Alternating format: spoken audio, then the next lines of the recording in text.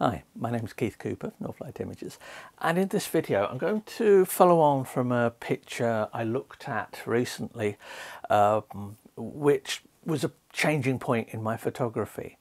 And I'm going to have a look at another picture here which also signifies something very important about my landscape photography, and that is my heresy, and I use the term lately, of accepting that some of my best ever landscape pictures are found pictures. What I mean by that means that they weren't planned. I was out.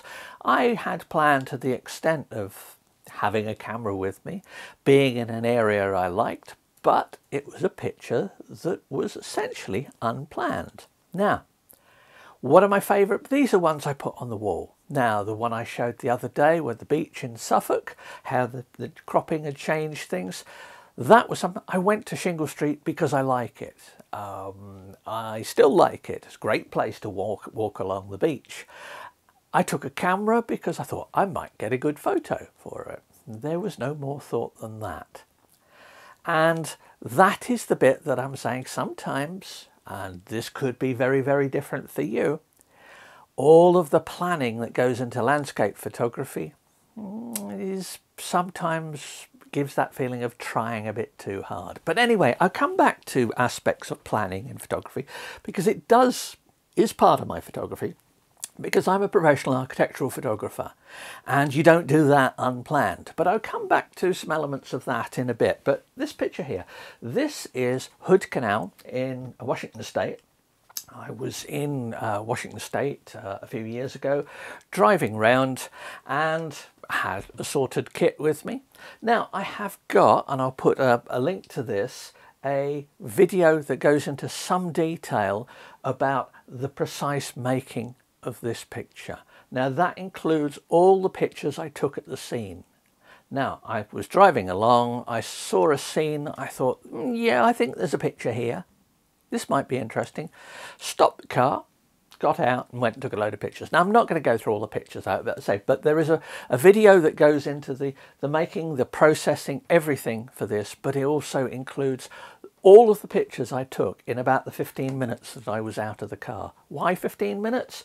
It probably started raining, and I'm not one for getting wet if I can help it. Never have been. That's not going to change. You won't catch me hiking across damp mountainsides and up in the clouds and in the rain. Yeah, sorry, just not for me. If you like that, but I come back to some of the reasons why people do some of these things, and it's that. But Hood Canal, this particular shot, I like it. It's one that I've had framed and sitting in the house for a long while. It reminds me of the place. It has a stillness. It was a slightly misty day, or this could be the impending rain on its way.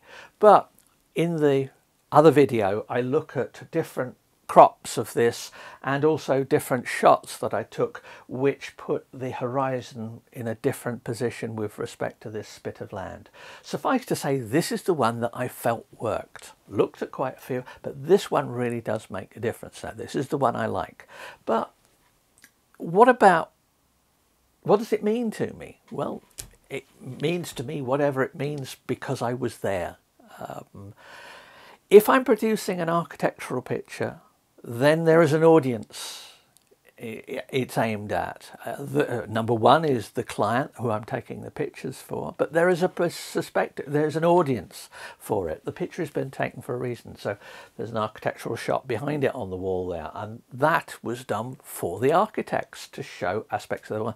Now that happens to be one I particularly like. I just like the composition of it, but that's, you know, that's neither here nor there really. That was a commercial shot that I was paid for doing. This a friend of mine who's known me for years describes a lot of my sort of favourite pictures like this as Keith's holiday snaps. And if you want to call them Keith's holiday snaps, I won't be offended. Did I use any filters? No. Did I use a tripod? No. In fact, I hadn't even got a tripod with me. I think I got a small tabletop one or something like that just for some night shots that I used some few places. But, you know, I didn't, it was just spontaneous. Spontaneous in that I was actually thinking about photography. I was thinking about the weather. I had all kinds of other things to think out. You can never remember exactly. It's very easy to make, and photographers can be very guilty of this, post hoc justifications of composition, why they did various bits, how different things worked. No, I'm afraid I just thought this scene looks interesting and I'll take a load of shots. It's worth noting the very first shots I took were big wide panoramics. This was taken with a 70-200 lens, so I think it's probably taken at 200mm. So this was not what first caught my attention, but it was the potential of a scene. But I get people say, well, don't you think you could do better if you planned your photography more? Probably not. I'm just not that sort of photographer.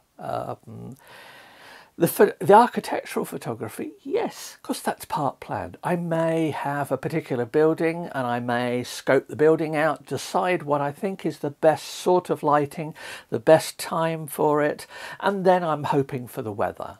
So yeah, that's for it. That's on some commissions for architectural photography. On other commissions it is, oh, you can go and visit the site on such and such, we'll take whatever you can get. Now that to me is the real challenge in many ways, because I'm going there and it's up to me to try and produce some interesting pictures using whatever equipment I've got. Now I will have a tripod with me and various things when I'm away on doing paying jobs, but it is very much that aspect of architectural photography, of the just looking round, exploring. I did a video recently about using a particular lens to photograph an interior space and have a look at that. But it is much closer to this. I'm going somewhere and I've got to take some photos. Now, sometimes I may not be able to get much that I think is very good. But what often surprises me is I'm far more critical in that respect than the people who are paying me to take the photos, because they want technically good quality photos. They would like some nice, interesting photos, but they're not necessarily expecting it. Maybe they're just expecting something they can use just for promotional work. So I do that when I'm visiting construction sites and the like. Now, I will use my skills to try and make an interesting picture. For some, I will take time. Found pictures are all around us. In many ways, I see my approach to landscape photography and architectural photography on these occasions is very much akin to street photography. It is of the moment. It is, what did I see there? What caught my attention? What did I think was good? It's why I take lots of pictures, because that skill is not infallible. If I'm lucky, I will have 2 or 3 good ones amongst a load of other pictures. If I'm unlucky, I'll have to go back another time. If I don't get the opportunity to go back, well, that's just it. I'm not going to complain about it. There are very few locations where I've ever found that going back to them got me a better picture. Certainly, now this particular scene, I have driven past it a few years later, and I think one of the trees had gone, and various, you couldn't recreate it. It is what it was then, and this was 2004 if I remember rightly. So that is what it was. That's the picture I took then. Almost every picture that falls into my favourites category is of a nature that if I went back, I don't think I could improve it. In fact, I find this sometimes in architectural photography, even when I've planned all the best lighting, the angles. Now, unless it's some particular technical thing, like I need to take this shot in June because it's June and at sort of 10 o'clock at night because it's the only time sunlight is going to be coming in a particular direction, or 4 in the morning. Mind you, if you want me to take photos at 4 in the morning on a paying job, there is a premium to be added to it. Morning shots, early morning shots cost extra. Always have done. I am not an early morning person. But what is it to you though? And you may think, well, I've looked at all these various, professional landscape photographers, etc., etc., and they go to great lengths planning. Well, yeah, quite often because they're planning on how to sell their landscape photography courses. and trips and things. You know, it's part of their business. That's an aspect of it. I'm talking about pictures taken here primarily for my own enjoyment. But think about what it is to you. Is it the walk, hiking across hills, just being out, being on your own? Is it the planning?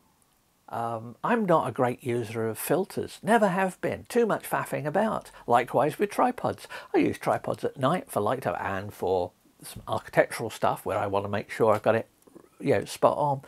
But in general, am I interested in that for landscape? No.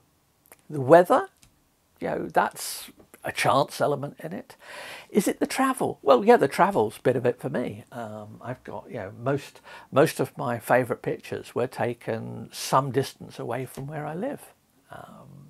What does it matter to you? What's really important?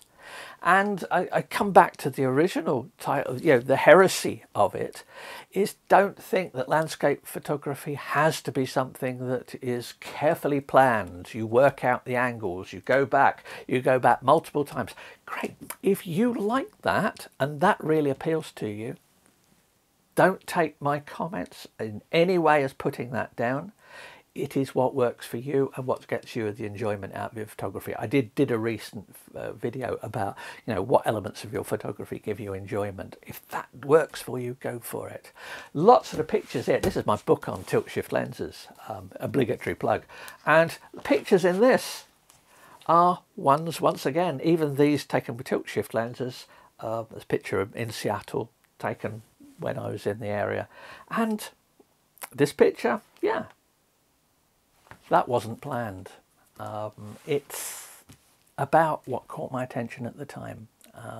Now, there are very different approaches to photography, so I say don't think that I'm necessarily right. But what I would say is that if you share my views and you feel that sometimes the proper way of doing landscape photography is telling you you're wrong, then I'm saying you're not. If you produce pictures you like, then who cares? Obviously, I have the additional constraints for the architectural stuff.